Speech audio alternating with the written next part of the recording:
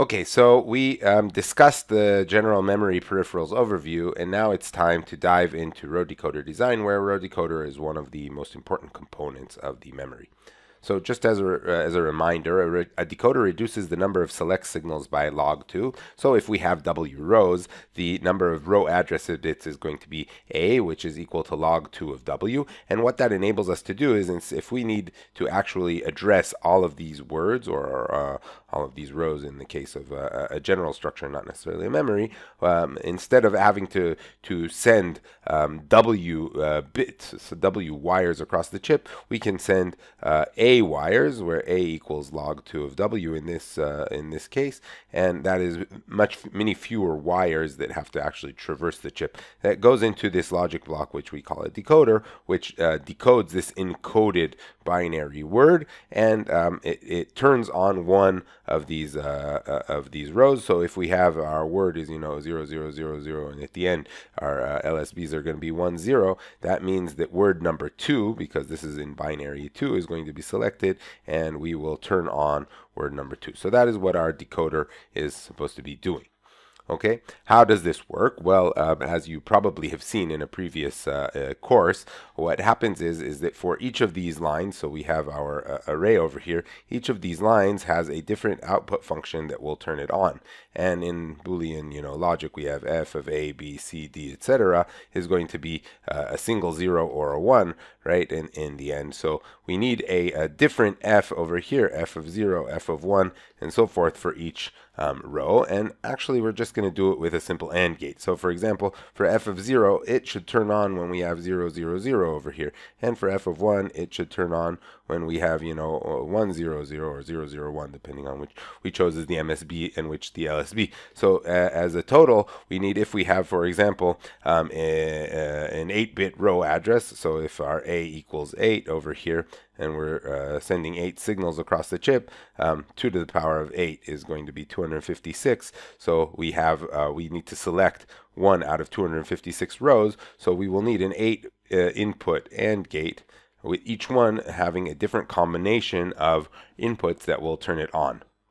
Okay, so for example, if we want to turn on word line 0, what we're going to do is we're going to put, of these 8 bits of addresses, we're going to have it realize the function A7 bar, A6 bar, etc. until A0 bar. And then if we get 0 0 0 0 0, when we invert that, it's going to be 1 1 1 1 1, which is the only signal that will actually cause a 1 to be at the output of the AND gate that is over there. And similarly, if we want the last row, which will be word line 255, we will use A7 without the bar, A6, A5, etc. until A0, and then only a 1 1 1 1 1 will cause the AND gate to have a 1 at the output and assert the row. Of course, we can use De Morgan and create a NOR decoder instead of using AND gates. And so in the previous example, instead of having AND gates, we can use NOR gates. Sometimes such a thing will be useful, because remember that CMOS is an inverting type of a logic, and so we prefer to use NORs and NANDs. We can also use a NAND with an inverter, which is actually something we'll often do. But just to see how a NOR gate would work, we'd have an 8-input NOR gate. So with WL0, it would be this function, and with WL255 it will be this function.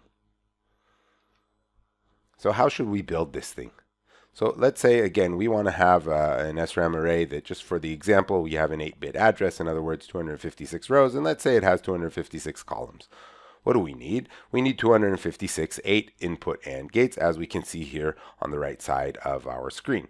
Okay, each gate needs to drive 256 bit cells, because we said here that there are 256 columns. So that's a pretty big fan out, and we have various options to implement this. We can have this one 8-bit input NAND gate followed by a CMOS inverter, which will give us an AND. Okay, we can divide that into 2 stages, so we can have 2 4-input NAND gates and a NOR following them. Or we can have more stages. For example, here we can have 4 2-input NAND gates followed by 2 2-input NOR gates followed by a 2-input NAND gate, and finally followed by another inverter. Which one is the best option? So to solve that, we go back to logical effort, which I hope you have seen in a previous course. So just as a quick reminder for logical effort, the total delay of a gate, of a stage, the TPD of stage number I, can be defined as the basic nominal TPD of an inverter times what we call P of that stage times gamma plus the electrical effort of that stage. What are each of these numbers? So electrical effort is defined as the logical effort of that stage times the effective fan out of that stage, or in other words, the logical effort of that stage, which is a characteristic of the Boolean function, or the at least the implementation of that gate, times the branching effort of that stage, times the electrical fan out will be actually the input capacitance of the next stage divided by the input capacitance of this stage. So it's kind of like the effective loading of a certain stage depending on its size. The path effort is defined as the total fan out of the whole path times the total logical effort of the entire path times the branching effort of the entire path. And when we have the big letters, we mean the total of the whole path and not of just one stage I inside it. And the total fan out is actually the final load that we have divided by the initial load that we have. So that's the total fan out of the path times the multiplication of all the logical efforts along the way and the multiplication of all the branch efforts we have along the way. The optimal electrical effort, which can be defined as taking an n square root, an n root of the path effort, and so we get square root n of f times pi le times pi b. Okay, the optimal number of stages, therefore, is log of the optimal electrical effort, and so you can see here that if we can solve that, we find the optimal way of making our path.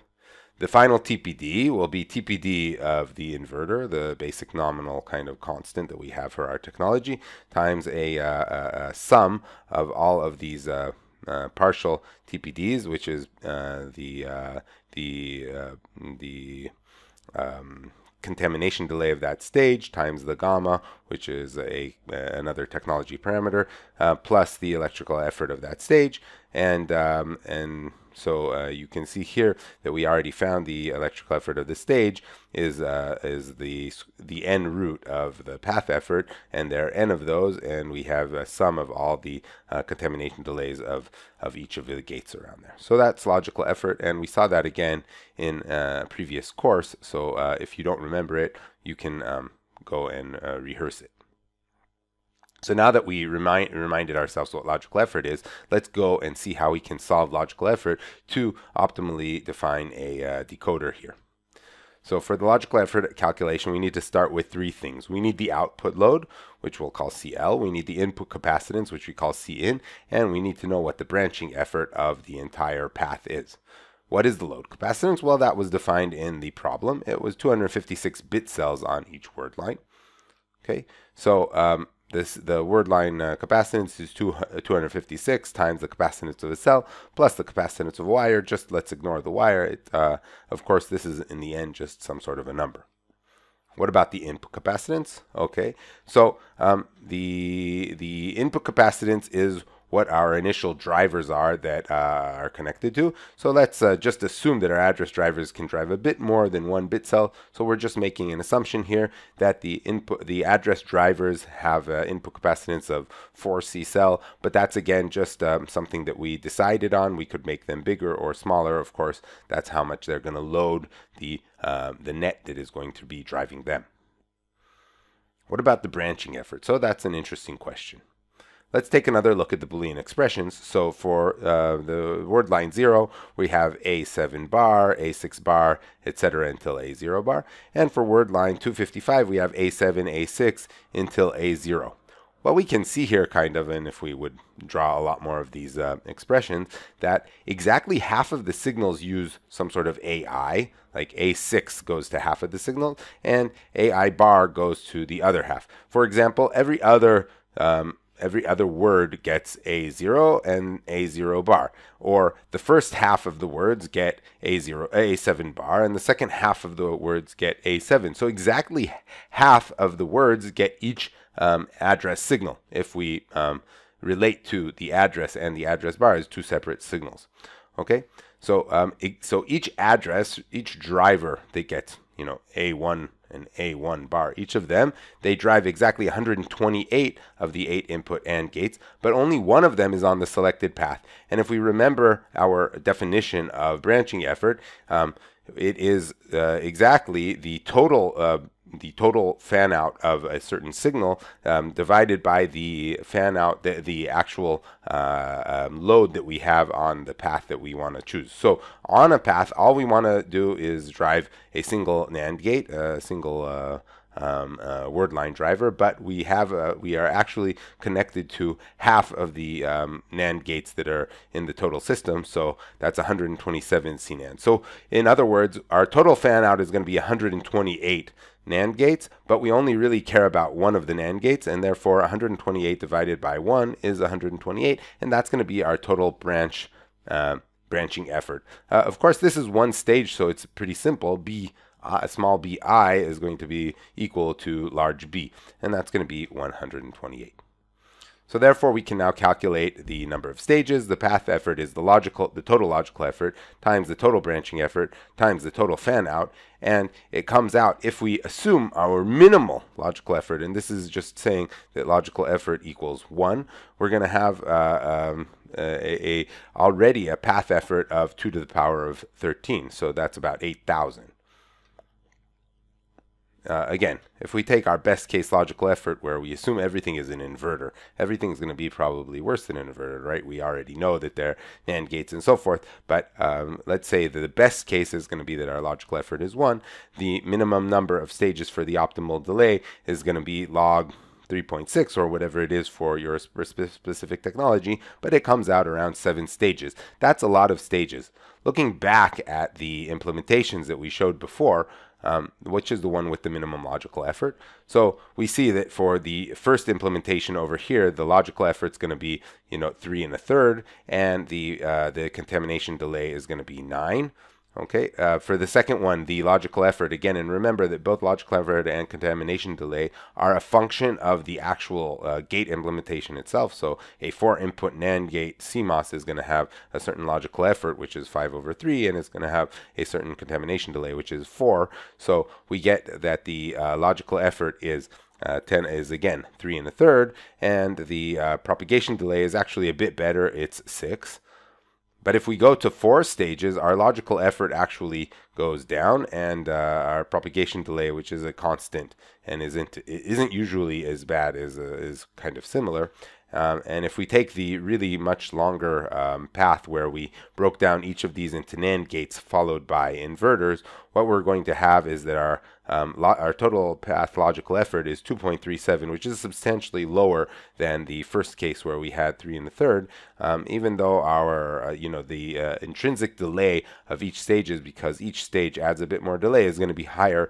Probably that logical effort, which is substantially lower, is more important in the total equation. And this is the type of thing we wanted to choose. Remember, our optimal number of stages was 7. Here we have 1, 2, 3, 4, 5, 6. So this really is the best case that we could get, at least in terms of logical effort.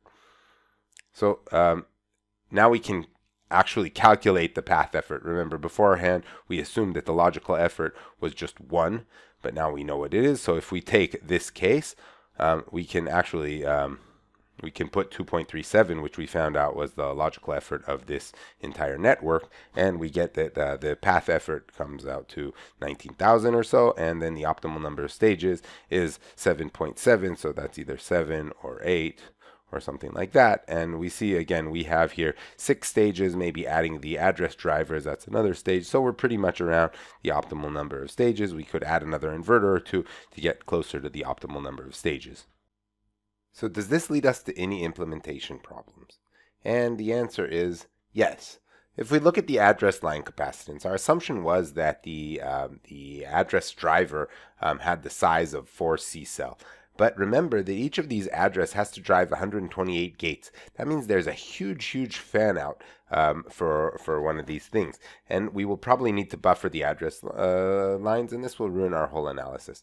Another thing is the bit cell pitch. Remember that each signal drives only one row of bit cells. How are we going to fit 8 address signals into this pitch? Remember, these bit cells are really small. They're thin cells, okay? They're going to be something like this, and we need to fit, 8 lines into this pitch. That's going to be really tough. How are we going to do it? Okay, so the solution is what we call pre-decoding.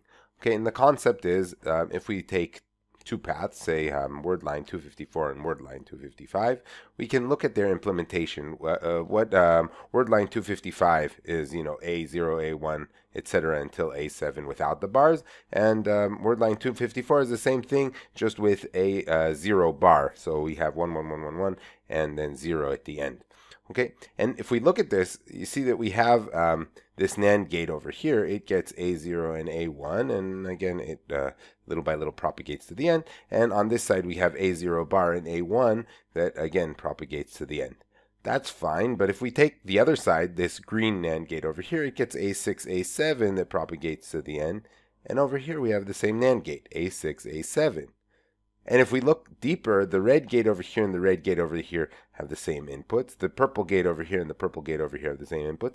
The blue gate over here and the blue gate over here have the same inputs. So we're actually replicating a lot of the work we're doing. Do we really have to do that, or can we somehow share the gates? Can we do that? Well, this, for example, is what we call the pre-decoding concept. And what we're going to try to do is share the purple output in creating the logic that comes out over here, which is word line 255 and word line 254, and try to somehow take this logic gate, for instance, and use the same logic gate in creating both of those signals. So how do we do that? And it's actually pretty cool. I don't know if you'll straightforward see how we're sharing the gates, but once you think about it a little bit, you can try to understand it.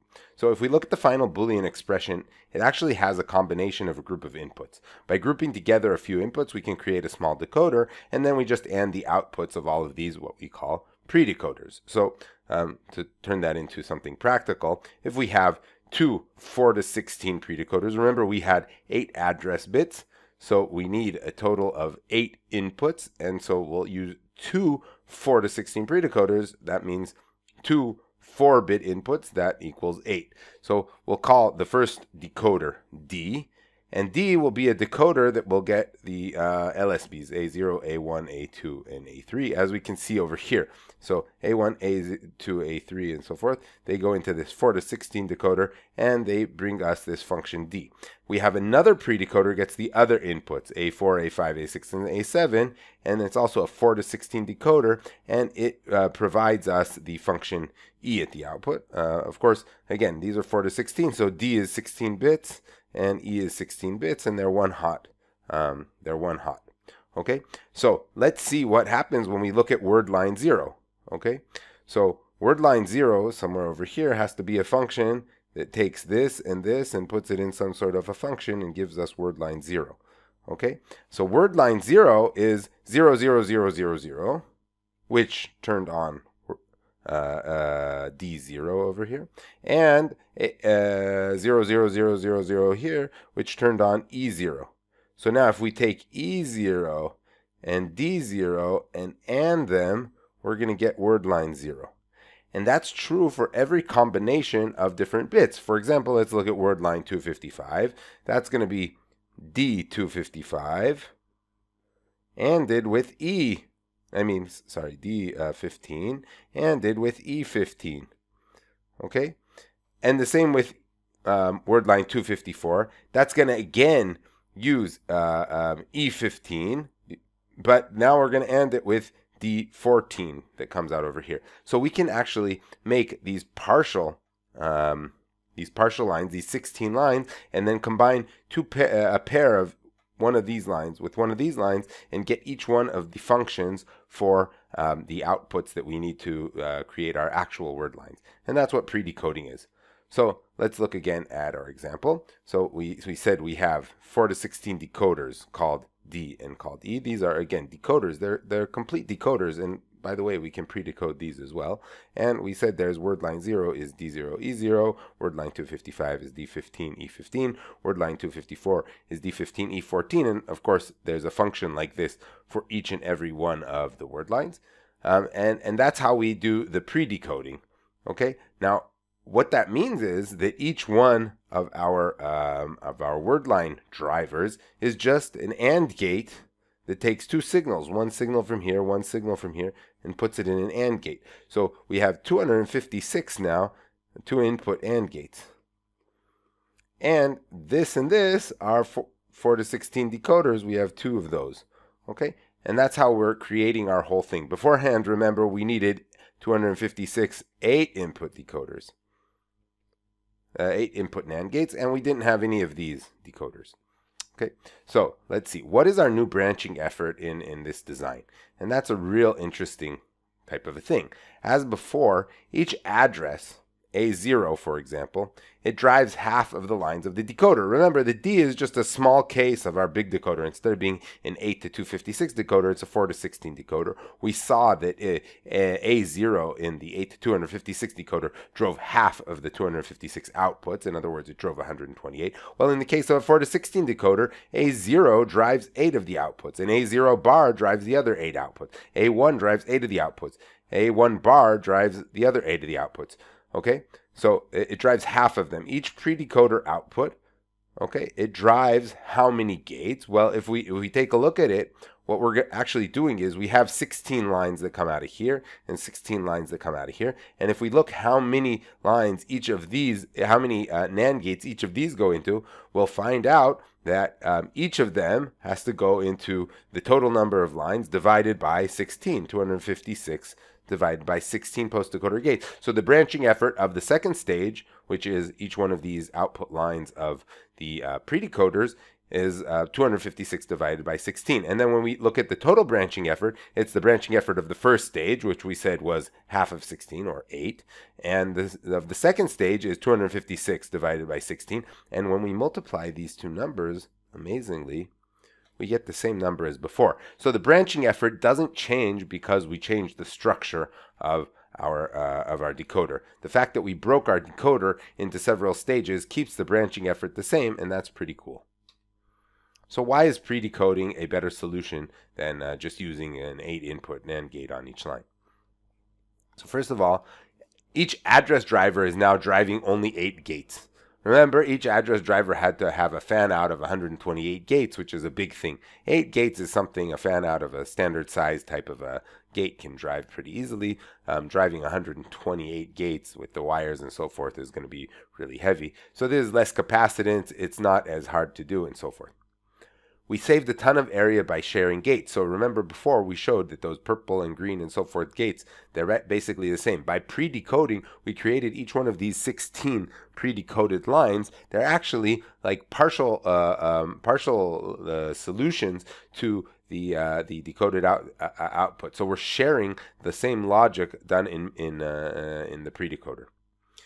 Finally, we can pitch fit 2-input NAND gates. So again, a 2-input NAND gate, if we have our array over here, and each one of the lines of the array is very thin because we have these thin cell SRAMs, right?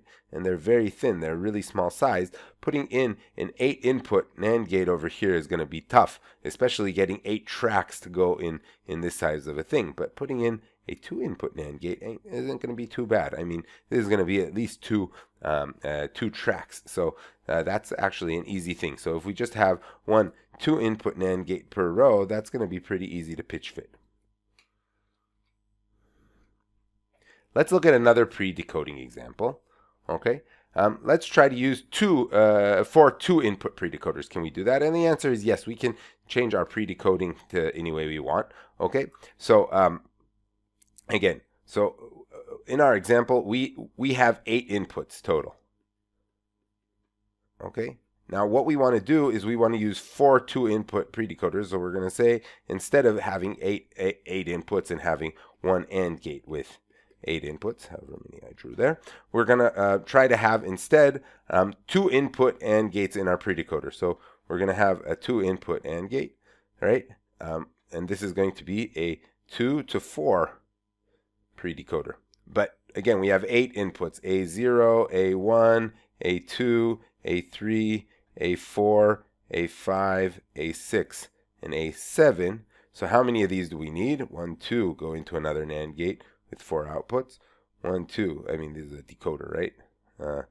With 4 outputs, and 1, 2 go into a decoder with 4 outputs. So we actually need 4 pre-decoders that are 2 to 4. Now, again, each of the final drivers, which we're going to, again, need 256 somethings. This is 256, which each one, this is word line 0, word line 1, etc., until word line 255. That's not going to change. But what are they? They're a function of all of these 4. So one of these lines is going to go into here, one of these lines is going to go into here, one of these lines is going to go into here, and one of these lines is going to go into here. So 256 4 input NAND gates. Is that better or worse? Well, again, we have the pitch fitting and so forth, and we'll look at it in a second. How are we going to actually lay out such a thing? Well, that's another thing that's really nice. So remember, this is our array over here, and it has these thin cell SRAMs inside it that we need to drive the word line into the thin cell SRAM, and we need to put this AND gate and NAND NOR, whatever it is, over here that's going to drive this word line. And it has to have some sort of an input. Let's say, in this case, a 4 input AND gate, and let's say we have enough tracks to do that. Well, where are we going to get all of this crazy wiring? Because remember, we have these crazy wires times 256. It's going to come out a whole mess of routing. Well, actually, it's pretty cool. We can put our decoders down here. Okay, so we have 4 of these decoders. Right? Each of them gets 2 bits at the input. 2 bits, 2 bits, 2 bits, and 2 bits. Each of them has 4 bits at the output. Okay, and we route these 4 bits all the way up the array. And now there's some word line in the middle. It needs, say, this bit from here, and this bit from here, and this bit from here, and this bit from here. So we stick a via, and here we connect them. This one and this one. I didn't do it very nicely in the height way, but these are just really, we have these at each, for each of these guys, we have one coming from here, and one coming from here, and one coming from, from here, and one coming from here. Okay, so we just need to put this kind of regular structure and decide where our vias tap between the line that goes up and the line that goes horizontally, and it lets us really make this structure nice and tight and so forth. So you can see that over here, and the question is, how do we choose a configuration? Should we choose this 2 to 4 predecoders, or 4 to 16 predecoders, and which one is better? And that's a tough question. Well, let's look at the first category, and let's say pitch fitting. Which is better, a 2 input NAND gate over here, or a 4 input NAND gate over here? And obviously, since again, this is going to be a thin cell and it's going to be really tight and our pitch is going to be really small, we should try to put the smaller of the 2 gates, or the less complex of the 2 gates, which only needs 2 tracks in order to be put there. So a 2 input NAND gate wins. So the winner is the 4 to 16 predecoders. Okay, what about the next category? Switching capacitance. So which one has better switching capacitance? And a lot of you probably think that, for example, this one would have a better switching capacitance because these are smaller decoders or something like that. But actually looking at it, what happens is let's say we go and we're going to turn on, we have 0, 0, 0, 0, 0, turns into 1, 1, 1, 1, 1. So we chose, word line 0, and then we chose the last word line in our whole thing. So actually, what's going to happen in this case? So 0, 0, 0, 0, 0 is going to have this D0, we called it, lit up, and E0 lit up. And when we go to 1, 1, 1, 1, 1, then D15 is going to be lit up, and E15 is going to be lit up. Right? So what we did is this whole capacitor was now discharged, and this one was charged. And this whole capacitor was discharged, and this one was charged. These are big capacitors because look at the wire over here and over here. It's really long and big. Okay? That was our worst case. But what happens over here? This wire is long, just the same length as this. Okay, this wire is long, probably even longer than this. And here in that case, we had this, and this. They got discharged. And we had to charge this, and this. So in the case where we had more predecoders, smaller predecoders, we had to actually switch more capacitance, twice as much, pretty much, capacitance as in the case where we had the fewer decoders over here. So in this case, again, the 4 to 16 one was better. Okay, what about stages before the large capacitance? So again, this is the large capacitance. These wires are big. Okay, large wire. We're going to run logical effort on the implementation of this guy in order to drive this well. Well, here it's a 2 to 4 decoder, right? What's a 2 to 4 decoder? It's just 4, AND gates. So let's say we'll make them with NAND gates. So they're going to be something like this, but 2 input NAND gates. That's not a lot of stages. On the other hand, this we can make it again with a couple of stages over here. Like for example, we can make it like this. Just make one of these guys, one of these 4 input NAND gates, right? My drawing is not great, but so this can be a 4 input. This can be one of those 16 lines. So we already have 4 stages over here, which we saw is going to probably be better to drive the large capacitance. So again, the 4 to 16 version beat the 2 to 4 version. So the conclusion is probably do as much pre-decoding as possible. In other words, use the largest pre-decoder over here. But I just want to point out one more thing. We have a 4 to 16 decoder. We can also do pre-decoding on it. So we can make that with, 2 2 to 4 decoders. So we can have 2 to 4, 2 to 4. That they have a 4-bit output over here, and they can make the 4 to 16 decoders, which are 2 input NAND gates, 16 2 input NAND gates. Okay, so we can do more stages of pre-decoding if we want. How about an alternative solution? And you guys remember that we have such a thing as dynamic logic. So you can also make these decoders dynamically. We have what we call a NOR decoder or a NOR structure, and we're going to see this again when we discuss alternative memories, because when we say NAND and NOR, it's how things are connected. So if you remember correctly, a NOR gate was built something like this. We had 2 PMOSs that were in series and 2 NMOSs that were in parallel. That's the NOR structure. And here, and even if we wanted to do, for example, let's take it a step further, that's closer to this. If we had a pseudo-NMOS type or a dynamic type of a structure, we'd have just a single pull-up that, for example, dynamically charged the output, and then a NOR structure, a NOR pull down underneath. So this is what we can see here. We have these pre-charged transistors. These for each of the word lines, we pre-charge the word line over here. Okay, and then we have a tap to 2 different addresses, so A0 and A1 bar over here. And if one of them is on, so if one of them is 0, okay, then we pull down then we have this connection to ground, and we pull down the pre-charge. So that's a NOR structure, and that's how we can really just do this easily. The other structure is a NAND structure, and a NAND structure, remember with a CMOS NAND, we had the parallel type of a connection was in the pull up, and the serial connection was in the pull down.